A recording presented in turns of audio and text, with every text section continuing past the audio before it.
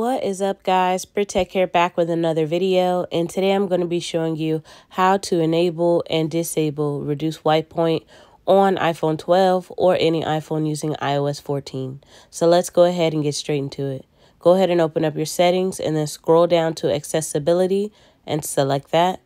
And then you're going to select display and text size. And then let's go ahead and scroll down to reduce white point. And of course, guys, reduce white point reduces the intensity of bright colors. So yeah, guys, in order to enable it, you just tap that switch, just hit that toggle and turn it green, and that is going to enable it. And then, of course, to disable it, you would just tap it again and it would gray it out. So what you want to do after that is just move that little switch up and down to change the percentage. And as you can see, it is going to lessen the intensity of the bright color on your screen.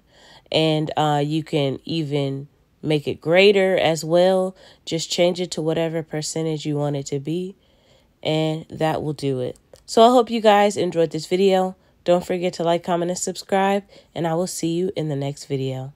Peace. Listen.